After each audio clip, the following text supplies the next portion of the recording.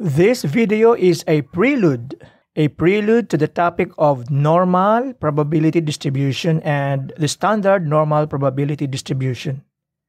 So obviously, we must begin with probability distribution. Can you still recall your understanding of probability distribution?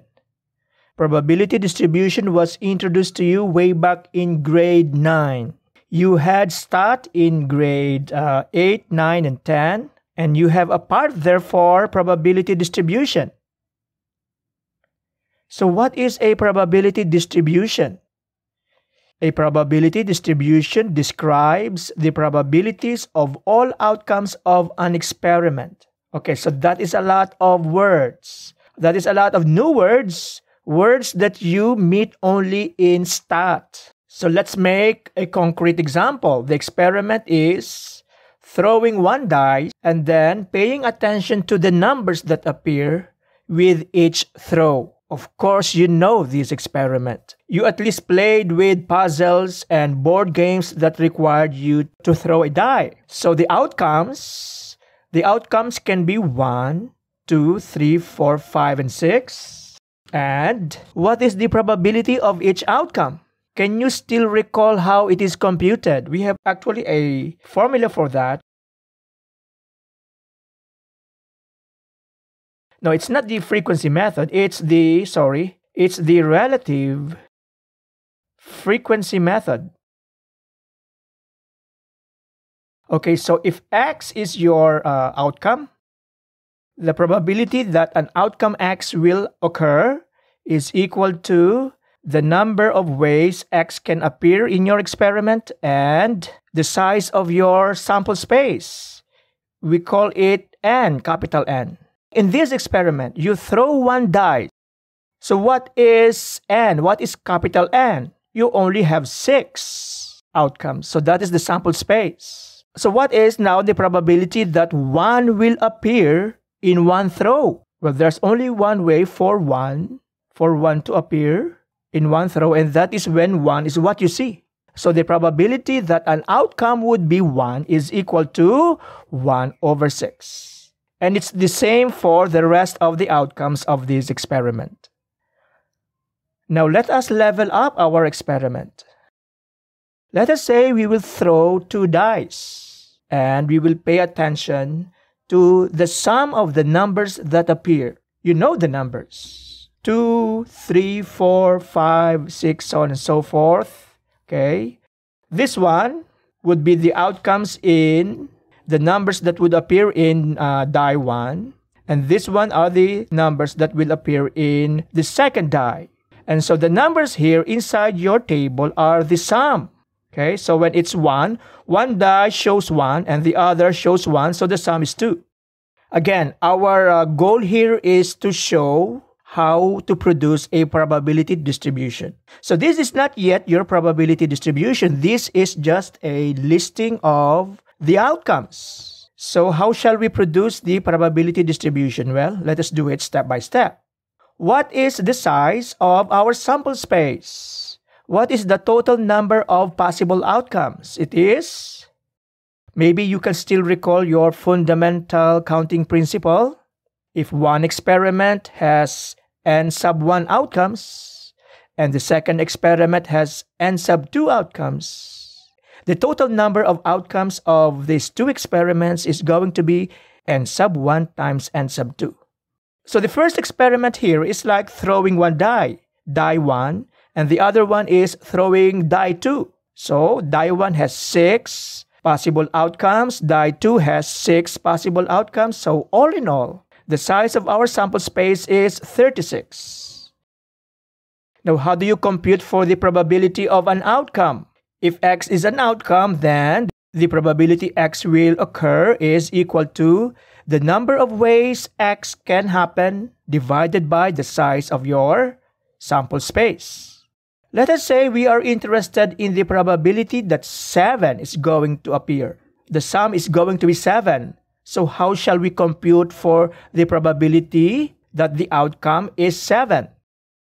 Well, we count. In how many ways will the sum of 7 appear? Well, it can be 6 and 1. Okay, 6 plus 1. It can be 5 plus 2. It can be 4 plus 3. Okay, so we will look at these numbers. 7, 7, 7. In how many ways can 7 occur as an outcome? We have 1, 2, 3, 4, 5, 6. So n of 7 is 6.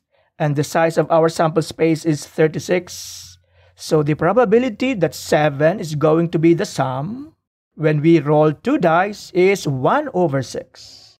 But this is not yet your probability distribution. Okay, so we are just showing to you the outcomes and showing to you how to compute for the probability of one outcome. How do you produce the probability distribution? Well, let's do it with the help of a table. So we can show the probability distribution through a table. In the first row, you have the outcomes. The outcomes are the sums. 2, 3, 4, 5, so on and so forth until 12. 12 is this one. And that can happen only in one way. When one dice shows 6 and the other dice shows 6 also. 6 plus 6 is 12. So we shall now show the probability of each outcome. So how about when the outcome is 2? When the sum is 2?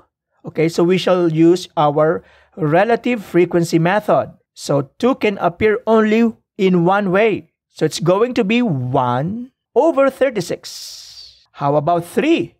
3 as a sum can appear in two ways. Okay, maybe the first die is 2, the second die is 1. Or the second die is 2, the first die is 1.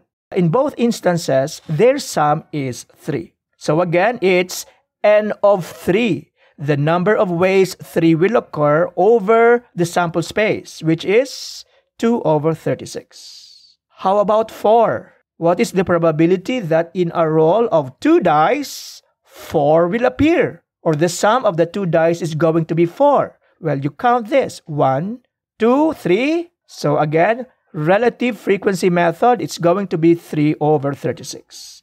So on and so forth until you get to the last outcome, 12.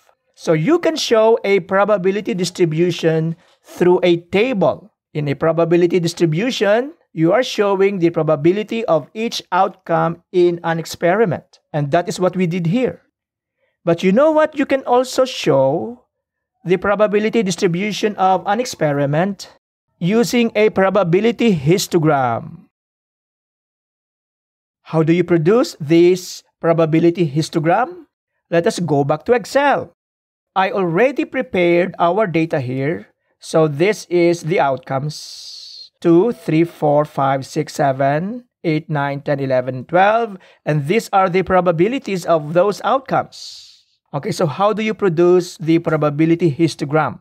Highlight your data. Again, insert charts.